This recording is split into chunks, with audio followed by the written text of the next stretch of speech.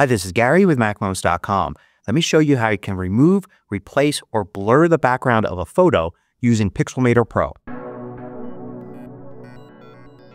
So a common thing you may need to do with a photo is to do something with the background that's different than what's in the foreground, the subject.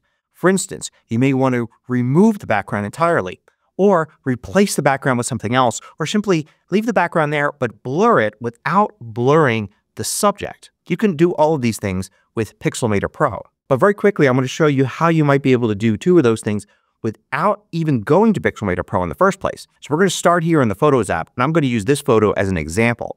And let's say I want to take me out of the photo. Well, a feature of macOS starting in Sonoma is the copy subject feature. So you can either use two fingers on a trackpad, right click on a mouse, or control click. And if it can find a subject in the photo, you can use copy subject and select just the subject there. And then you could paste it in something else. So for instance, I can just do a Command V to paste in Pages here. And there I am, just me without the background. You could do the same thing in Mail, or here I am in Preview. I can do File, New from Clipboard, and it's going to create a new document with just what was copied. In other words, the subject. And I can now do File, Save, and I want to keep it as a PNG with the alpha channel. That's the transparent layer, so that I get this transparency here, and I can bring it into another document or use it in some other way later on. Now, you also may be able to blur the background in photos if you see Portrait here at the top left. A portrait photo is a photo taken with the iPhone where it knows from the original photo, from the camera, what is in the foreground, what's in the background. So if you go to Edit, you can adjust the depth here. And watch how I don't change, but the background does as I bring the slider down. So you can see I can blur the background of portrait photos right here in Photos. By the way, if you find these videos valuable, consider joining the more than 2,000 others that support MACMOST at Patreon. You get exclusive content, course discounts, and more. You can read about it at macmost.com/Patreon. But now let's look at how you can do this and more in Pixelmator Pro. Now to edit this photo in Pixelmator Pro, all you need to do is go to Image and then Edit With, and then select Pixelmator Pro here. This will launch Pixelmator Pro and open the image.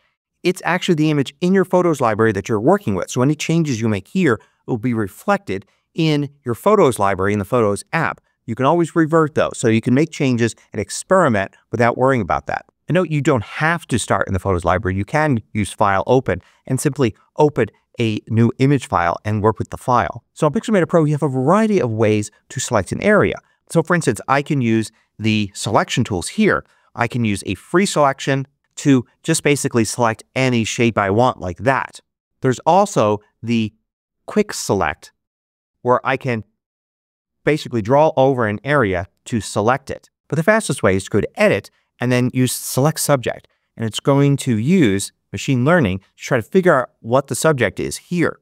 Now, sometimes this works better than the built-in macOS copy subject. Sometimes not as well. And in this case, it didn't do as good of a job. It's missing some parts and it's grabbed some parts that it shouldn't. But that's okay because it's just a selection now. I can refine it. So I'm actually going to use Quick Selection here. And I can use the Option key to subtract areas. So I can subtract like this area here. I'm going to zoom in using the trackpad, but you can also use this control up here. And I'm going to get a closer look. And if I just hold the Shift key down, I can add to the selection. If I use the Option key, I can subtract from it. So I can look around and try to figure out what areas I should add, like this area here and this area here. And then more subtraction like right here, and just get it to have exactly what I want. Now I have the subject selected, but what I want to do is remove the background. That's no problem because I can go to Edit and then Invert Selection or Shift Command I. So now everything else is selected except the subject. Now I can just use the Delete key and it will remove everything else. I can now do Command A and copy, and I've copied just the subject here. I could also, if I want, go to File and then Export. I want to make sure that it's a PNG so it supports the transparency. Doing this as JPEG won't, and it'll just give you a solid color background. I'm going to undo and go back to this state where I just have the background selected. Now I can actually apply an effect to the background to blur it. So I can click here for the effects, and I could add effect.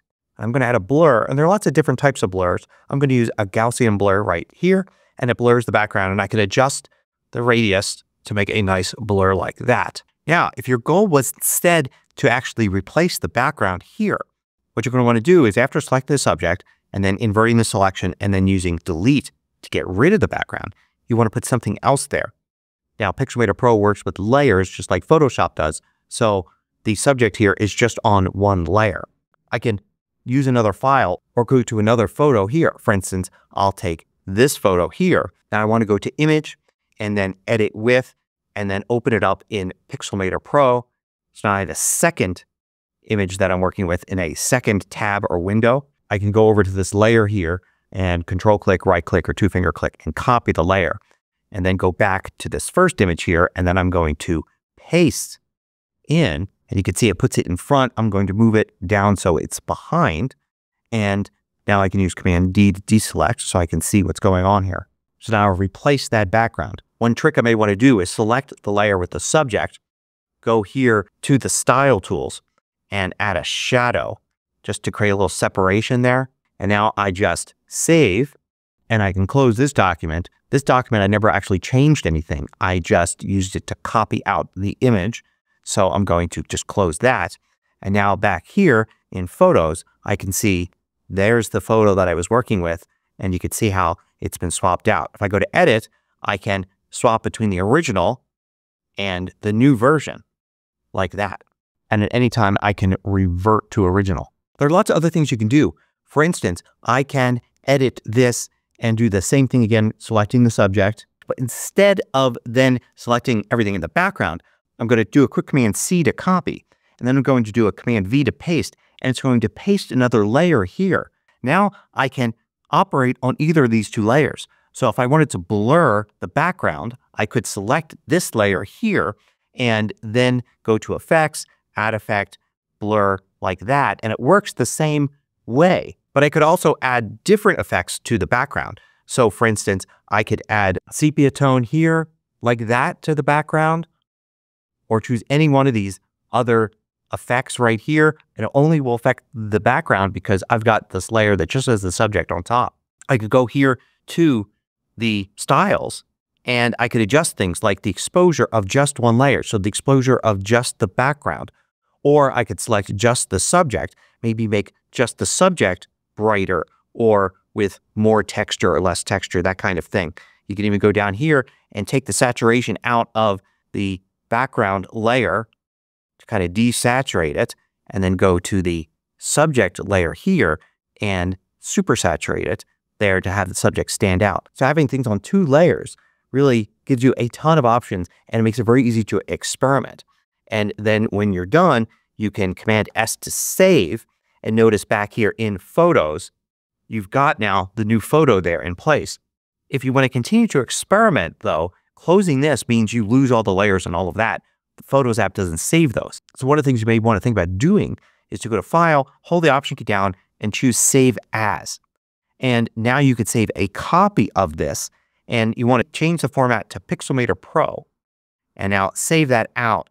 And now you can close it, and you've got this Pixelmator Pro version of it that's outside of Photos. But if you go back into it here, you can see you've got your layers and you can continue to work with it. Of course, this won't automatically go back into the Photos app. You would have to export it and export it in, either JPEG or HEIC format, and then bring that export in as a new photo in the Photos app. So it really depends on how you want to handle it. That's how you can remove, blur, or completely replace the background of a photo in Pixelmator Pro. Hope you found this useful. Thanks for watching. If you liked this video, click the thumbs up button below to let me know. I publish new tutorials each weekday. Hit the subscribe button so you don't miss out.